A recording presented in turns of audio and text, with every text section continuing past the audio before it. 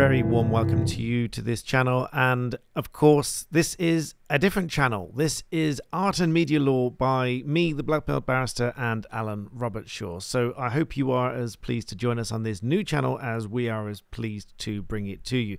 As the name suggests, art and media law, so all sorts of cases and legal trivia to do with art and media and the law that underpins them, and of course the cases and how to approach such cases. We'll be covering all sorts of different things, not least of which music and copyright and even trademarks and things like that. So all of your questions and queries and interests hopefully will be addressed on this channel. So please do make sure you subscribe and hit that bell icon just as you would usually do for all of my normal videos that I am so very grateful for. I'm very pleased to say we now have, at the time of recording, so you can actually jump in at the very early stages, I am pleased to say that we already have 181 subscribers. We passed the first 100 during a live stream just the other day. I'm very pleased about that. So some of you were among the first 100. You heard it here first. So hopefully you will find this channel very, very interesting with myself and Alan Robertshaw, Esquire. Both of us are barristers of England and Wales, but of course copyright and media and art law is somewhat international and universal. Not entirely, but certainly a lot of the principles stretch across the globe. And so in this video, I thought I'd just talk to you briefly about one such dispute that I was embroiled in. I've been embroiled in a number of disputes. This one was a personal one. Of course, I'm often representing clients, but this one was a personal one. So for this one here, I actually did a breakdown of one of the BBC's programs called Silk, episode 1 of season 1. And essentially this program is about life at the bar. It focuses predominantly on life as a criminal barrister, but nonetheless I found it to be a very interesting program to watch, and a lot of it's accurate, and there are a few things that are not 100% accurate in there. This video was essentially a breakdown, a teardown of that episode. So this is the program here, and so I went through this first episode and I scored it with edu points I put on here. This was obviously some time ago now. Educational points versus inaccuracies, and I won't spoil it as to how many there were by the end, but it had a good start. So I essentially took the content of this video, I watched it, recorded it, painstakingly went through and commented on those bits that were accurate and those bits that perhaps were slightly inaccurate. So some learning points and some points that they could perhaps have improved on. And so this video was only just under 10 minutes long. The episode, I think they're about an hour long. I forget now, about 45 minutes to an hour or something like that. So quite clearly with my commentary, you can see that it was certainly not the full episode showed in here. Nonetheless, when I published this, I had a copyright claim by the BBC, but also it warrants mentioning that I did contact the BBC to say this is the video that I'm going to do. This is essentially their content that I'm going to use to base my video on for fair use exemption under copyright law. Fair use is generally if you're providing some kind of educational content, critique or something like that, then there is a fair use.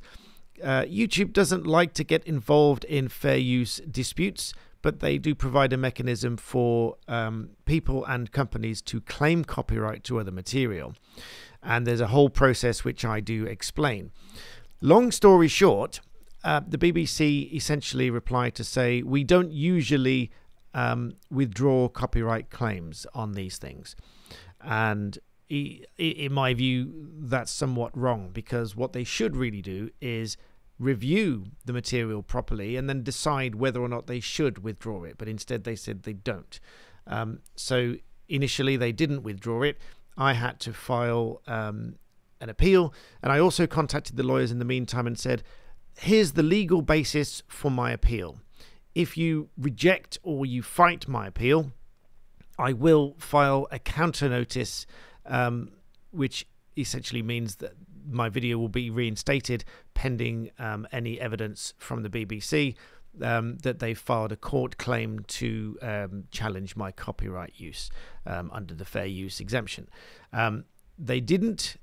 They saw sense, I'm pleased to say. They didn't challenge my appeal, and the video remained in place.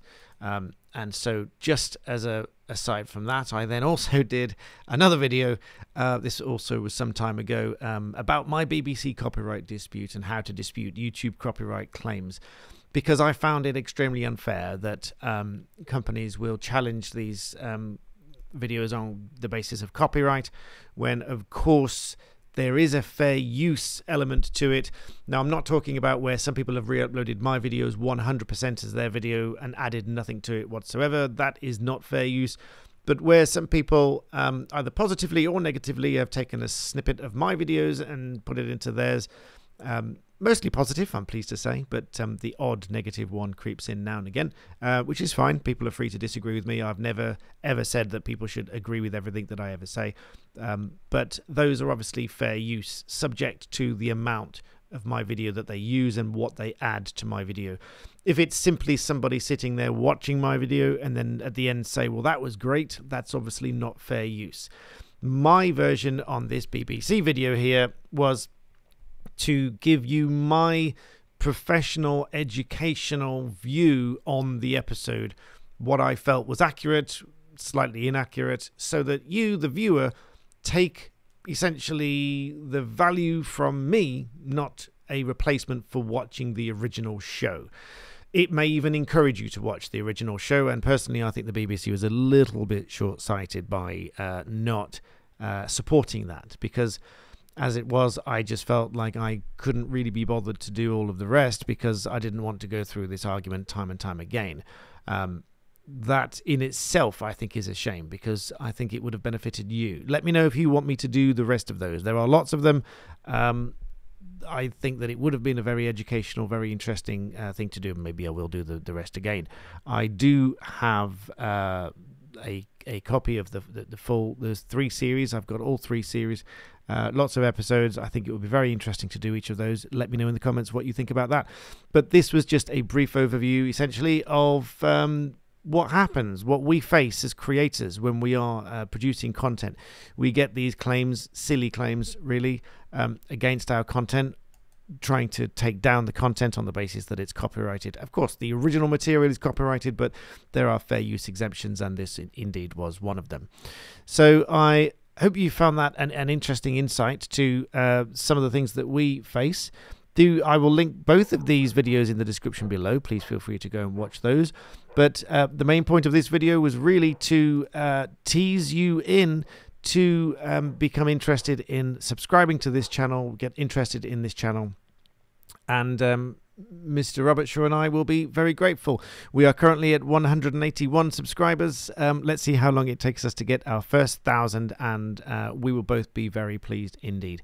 So with that, I thank you very much for watching this video. Please do like the video and subscribe as always.